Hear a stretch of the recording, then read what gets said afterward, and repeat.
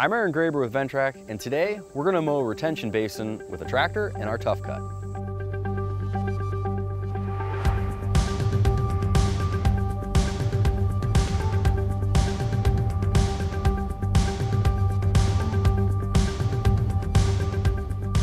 The purpose of a retention basin, or sometimes referred to as a retention pond, is to collect rainwater and runoff from anywhere where there's been a construction site. So typically around commercial buildings especially, all of those properties that build parking lots or anything where the rainwater would run off and overwhelm the sewer system, there has to be a retention basin to collect that water and slow that flow down.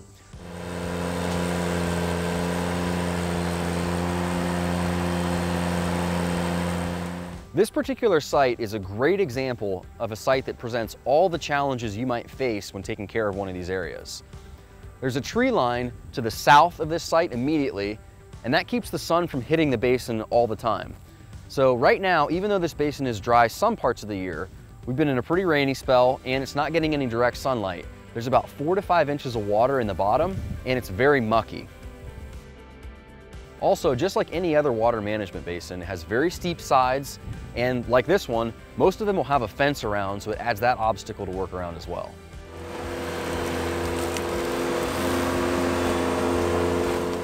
We get a lot of comments and questions asking about why we would even bother taking care of areas like this, and even some suggesting that mowing these areas causes ruts and causes problems with the management of these areas themselves.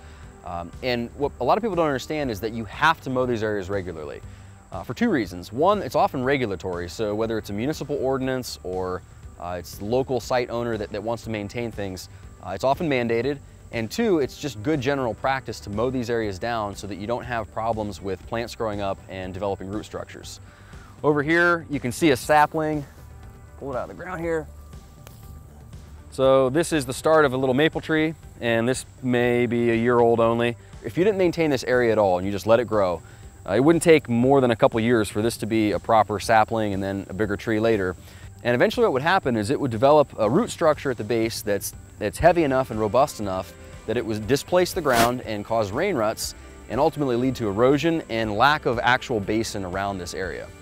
So the best way to stop that and keep that from happening over time is to regularly maintain these areas. Typically it's once or twice a year depending on how fast it grows, and that keeps things like trees and other invasive plants from establishing and causing infrastructural problems later on down the road.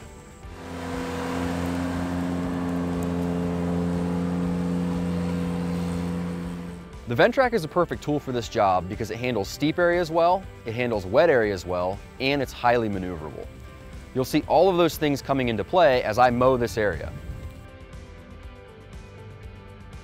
The approach today is to mow down all of the sides and then get as close to the middle as I possibly can. We'll try and mow as much of the bottom as possible. There might be some areas we can't get into because it's a little bit too wet, and those will have to be handwork.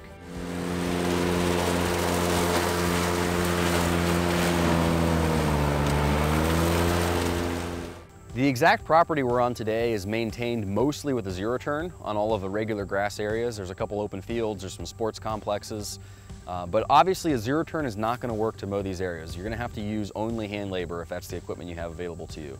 So in a case like this, if you're a contractor that doesn't have the right equipment, you're going to have this subbed out to a different contractor. Some of these spaces are in public areas and the municipality will take care of them, but oftentimes when it falls on the contractor, they are using just that, hand labor. I mentioned maneuverability at the beginning of this, and that comes into play as well.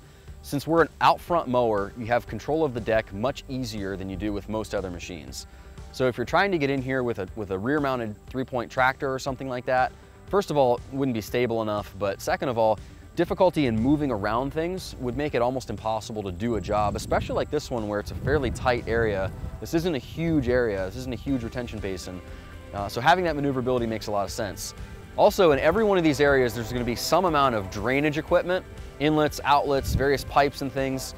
Working around all that stuff is much, much easier when you have an attachment on the front of the machine and you have easier visibility of it, easier control of it.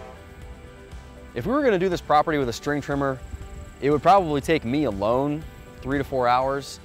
Typically, you'd probably see 2 or 3 guys on the project at once and they might get it done in a couple hours and go on to the next one.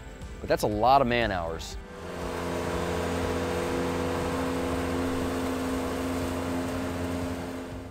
The bottom line is, if you own a property that has a retention basin or a detention basin, or if you're managing a property that does, you want to make sure the right equipment is on that area so that you can actually use it long-term for what it's intended for. And if you're a contractor that's on the other side of that equation, actually doing this work, then using something like the Ventrac is going to be imperative to make sure that you're as efficient as possible and you're making the most money as possible, but also providing the best service for your customers. You want to continue to maintain these basins year after year so that they stay in spec, and the best way to do that is with specialized equipment.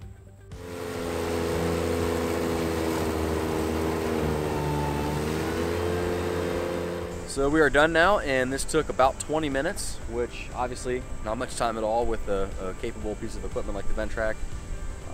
You can see what you've got left here, cattails, some native grasses that you'll just let there.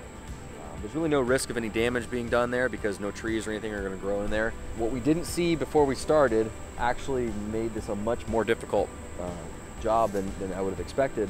So the one inlet, the furthest over that direction, it starts at the very top of the fence and it tapers down to a very steep kind of ditch, and it's lined with rock.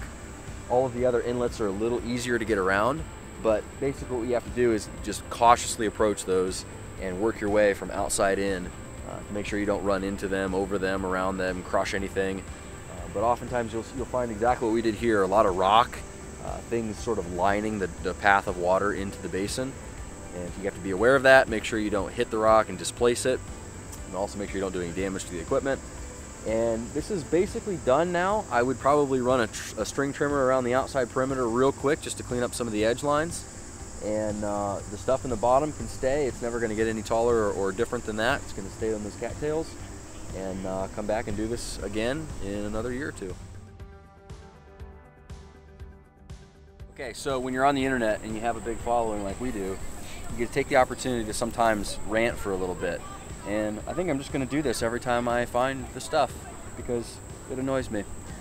So I know in the past I have made mention of the fact that you shouldn't throw garbage out your window driving down the road in your vehicle or wherever you happen to be. Don't throw trash away. Just find a waste can, preferably recycle it, whatever. Just don't throw it anywhere, because when you do throw it somewhere, you know where it ends up? In a retention basin. There is so much garbage in here.